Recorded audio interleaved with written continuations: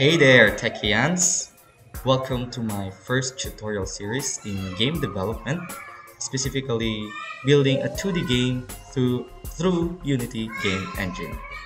So for this project, we will be making a beginning literacy instruction game, um, specifically for learners that has or have any difficulty in recognizing letter name and its symbol.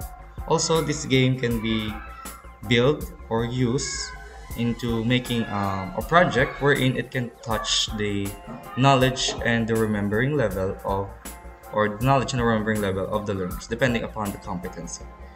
So we have here the Unity game engine. This is the interface of this software, so don't worry about it. A part of this tutorial series, I'll be teaching you there the interface of this application.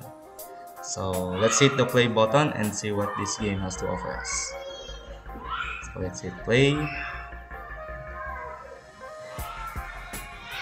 Okay. Yeah.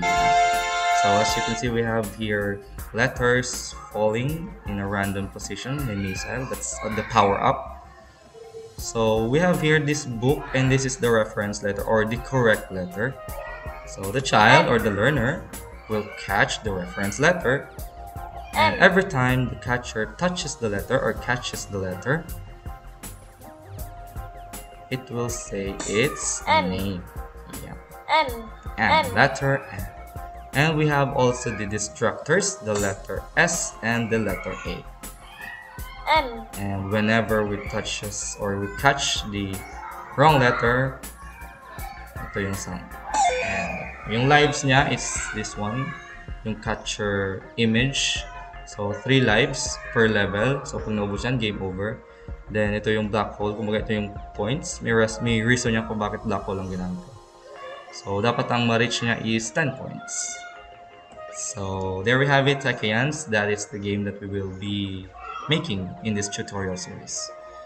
Pero 3 level game lang ano. Ang ginawa ko dito actually is 26 levels since 26 letter yung nasa alphabet. Di ko na sinali yung NG and Enya. So I hope guys you're excited for this project. Advice ko lang, take time, don't rush this as you go through my tutorial series. Aralin yung mabuti yung mga sinabi ko. You can browse for backup resources across the internet.